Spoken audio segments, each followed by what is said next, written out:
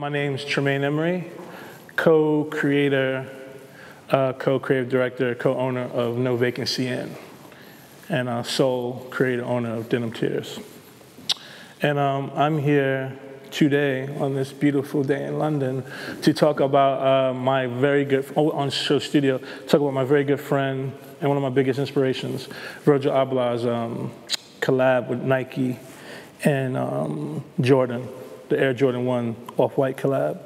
And when SHOWstudio reached out to me to come and talk about my favorite, new clothing item, it was an automatic no-brainer to talk about these puppies. And it might seem like some type of nepotism. Maybe it is, and that's good. But really, even if Virgil was a stranger, and I was fortunate enough to have a pair of these, I'd probably come talk about them. Even if I didn't have a pair, I'd be like, well, can you guys get a pair, and can we talk about them? But I do know them, and they're special for a lot of reasons. I mean, let's start off with like the first, and to me the most important, well, parallel with the design, and there's three important things. There's the personal aspect, how he seeded them out and wrote on them for everyone. Then there's the design aspect, how they're made, to like kind of be worn in, and all the other aspects, the laces, the writing on the side, the no Nike check, the 85 right here, shoelaces, kind of like meta thing going on there, everything about it. But also then there's Virgil's journey, as a graduate from the Kanye West University. So those are the three things I'm gonna talk to quickly. So firstly, it's like, I've known Virgil probably 5 years, half a decade, maybe going on 6. And, we've just done a million parties,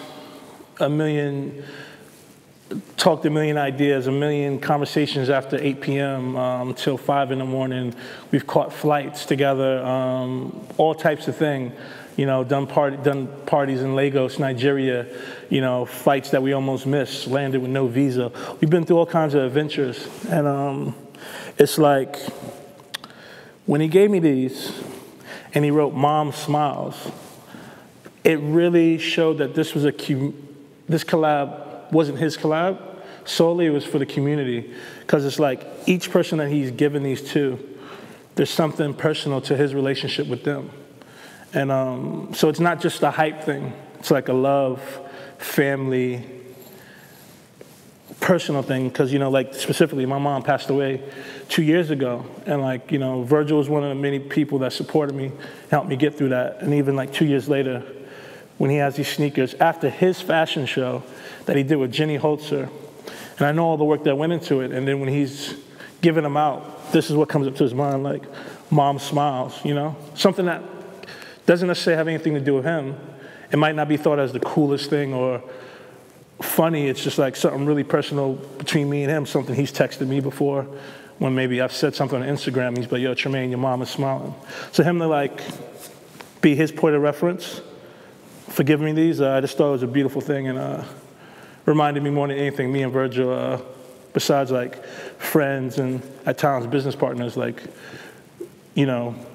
there's a lot of love between us. And, and even when I see everyone's shoes, the different stuff, some of it's funny, some of it's satirical, some of it's sarcastic, some of it's silly, but it's just like, it kind of emphasizes why Virgil is where he is at in this moment. One of the reasons is he's such a personal, real person when he gets to know you. And it's great for the kids to see that, to have humanity in the things you're doing. And it's more than just likes on Instagram and money and stuff like that. It's like really connecting with people, because without that, it's all just soulless. So then get to the design.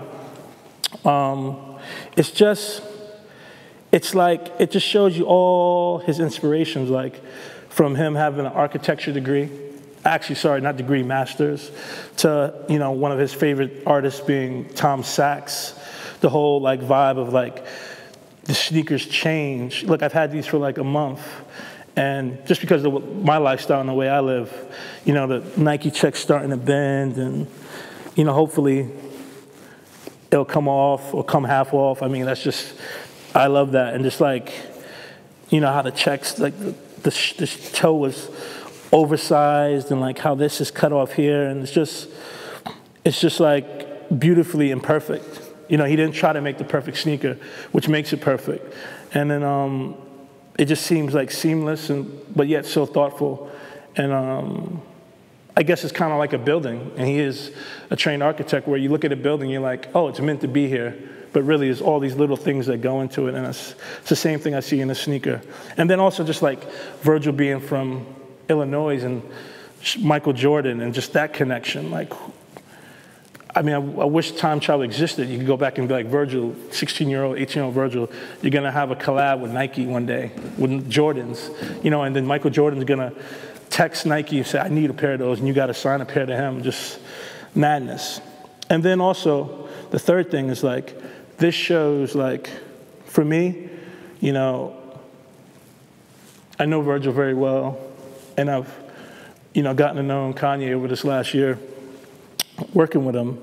And I only bring that up to show like, this kind of shows that like Kanye's impact and Virgil's impact on the culture, and Don C. and Ivan Jasper and all that crew of guys, you know, Justin, Matt Williams, all those dudes over the years, all the stuff they did, and how they all graduated from like Kanye's school of thought, you know. And you know, Ye told me that the culture is like he said the culture is like 100-year living painting, and he's like, Tremaine, are you gonna add to it or take away from it?